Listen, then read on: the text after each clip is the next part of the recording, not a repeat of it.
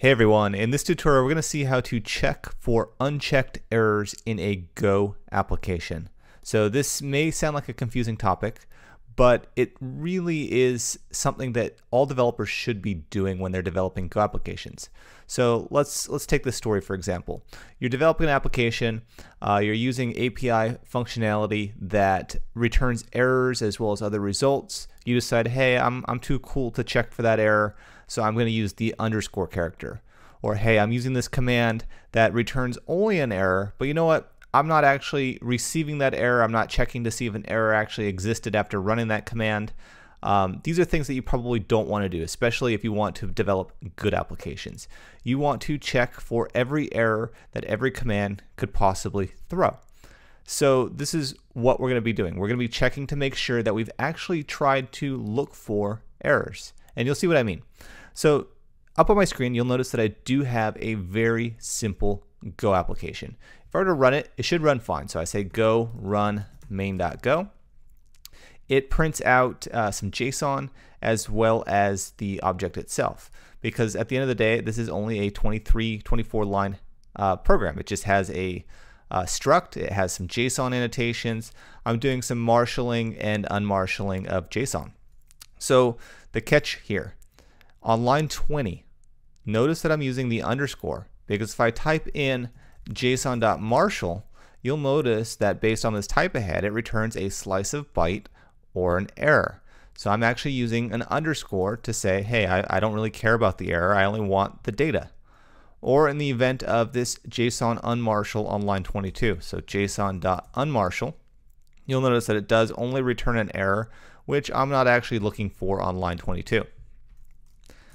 So if those errors do happen to occur, maybe this fails for some reason, I'm not going to know about it because I've chosen not to look at the error for marshalling. And if unmarshalling fails for any reason, I've again chosen not to look at the error. Now in this example, I've pretty much controlled the scenario and it's probably not going to fail on me, but there's plenty of other scenarios that would fail. So let's take a look at accommodating this. So in my web browser, I do have this Git project open. So this Git project is called Error Check. It's actually an application that we're going to install. And what it does is it allows us to check for these circumstances. So what I'm going to do is I'm going to copy this command as part of the install instructions. I'm going to go back into my application or my terminal and I'm going to paste it in and I'm going to run it. Now it successfully installed. I didn't get any kind of errors. So I'm going to clear my terminal and I'm going to run error check period. So it's going to check within this relative path. It says command not found. The reason for this is because this bin directory within my Go path is probably not within my computer's just path variable. So I don't have access to run that particular command. So I could overcome this by saying something like export, I'm going to say path equals path, and then I'm going to say go path / bin. And you can set this up a million other ways. It's going to be different for Windows, Linux. I'm on a Mac. You probably want to make this a more permanent solution, but for now this will work for us. So I'm going to hit enter and I'm going to clear and I'm going to try that error check command again. So I'm going to say error check and I'm going to say period. You'll notice that this time it ran. It said that I have an unchecked error on line 22. Which is this unmarshal right here. And that's true. So what I can do is I can say error equals,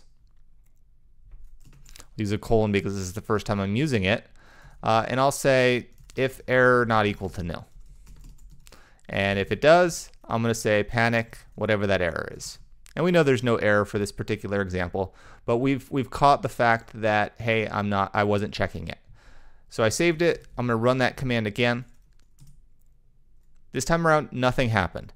But wait a second. We're not looking at the error on line 20.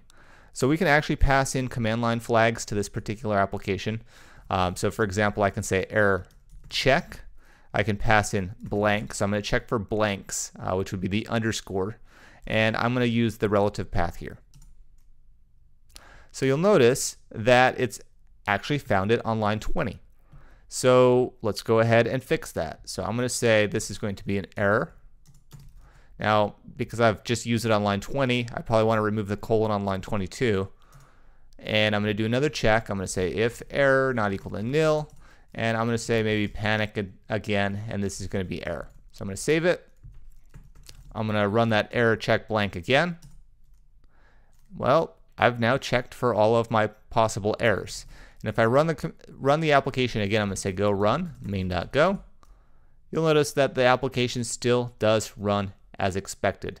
So if I go back to my browser, the plugin that I'm using is called Error Check. This is very valuable, especially if you want to make good Go applications, because you want to check for your errors. I know that it's very easy to underscore them or not check for them at all because maybe it's inconvenient. But if you want to write a good application, check your errors, handle any kind of problems that occur within your application, so that way the end user experience is going to be that much better.